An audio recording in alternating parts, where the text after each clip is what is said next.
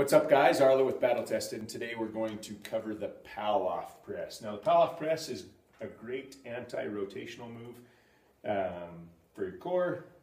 It's also good for the multifidus, little crisscross muscles that connect the vertebrae and protect the spine. What we're going to do is loop a super band. I prefer the 1-inch super band.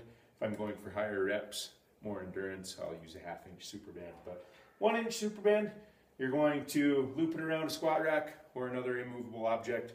I am going to hold it in one hand, cross my other hand over. I'm going to take a stance that's slightly wider than hip width apart.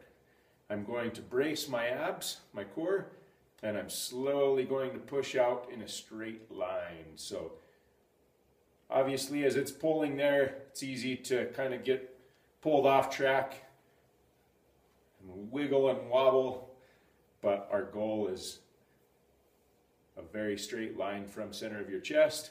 The further away from your body that it gets, the more challenging it is to hold that straight line. And slowly back. This one, the Pallof press, has to be a very slow movement. If I do it fast, it's pretty easy to stay in a straight line, right? If you take it slow, it is not.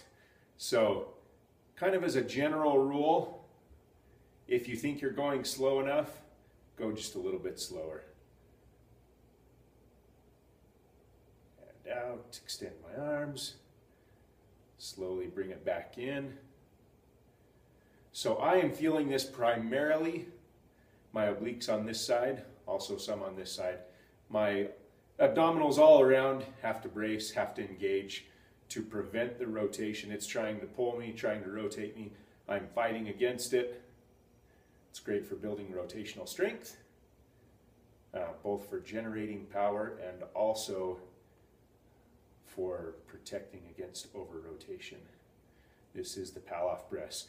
One other thing that you can do to make it even more challenging is if you hold it first with the outside hand and then cross the other hand over.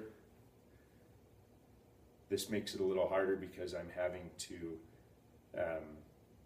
hold it with my outside hand, with my external rotators, as opposed to my internal rotators, which are nice and strong. Nice and slow, 4 or 5 seconds out, 4 or 5 seconds back in. If you want to make it harder, just take longer. That is the Pallof press. One of our favorite core exercises.